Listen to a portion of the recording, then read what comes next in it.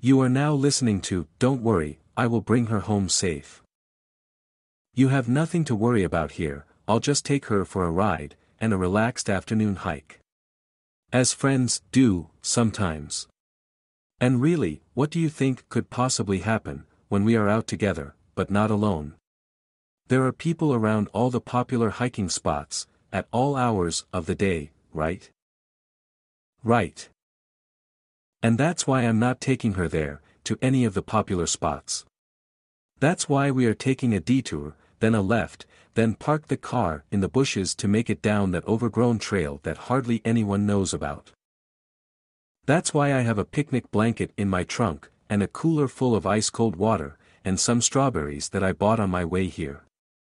That's why I have 2 towels, so that I can dry her skin when we get out of the river.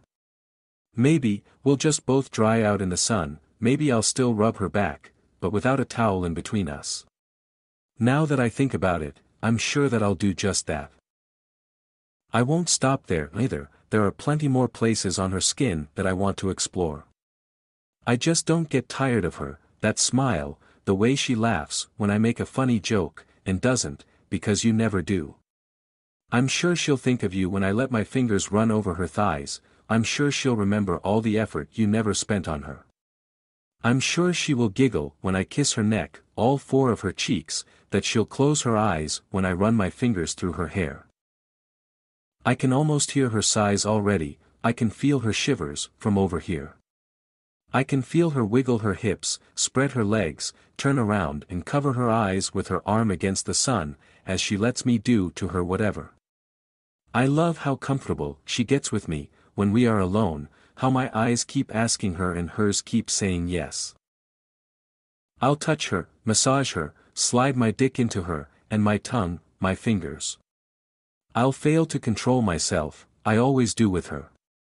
I try to take things slow, take my time, but then one moment I'm still caressing her skin and the next I'm buried balls deep in her, only sex on my mind.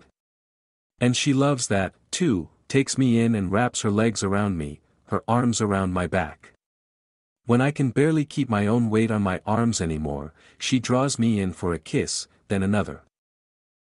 We don't let go of each other, we just wait, until either of us loses patience and starts moving, grinding again.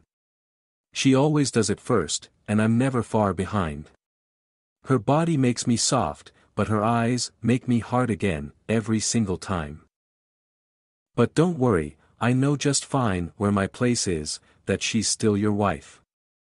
I don't plan on changing that, and believe me, neither does she. She just needs me to take her out for a drive, and a ride, on occasion. And don't worry, I'll bring her home safe.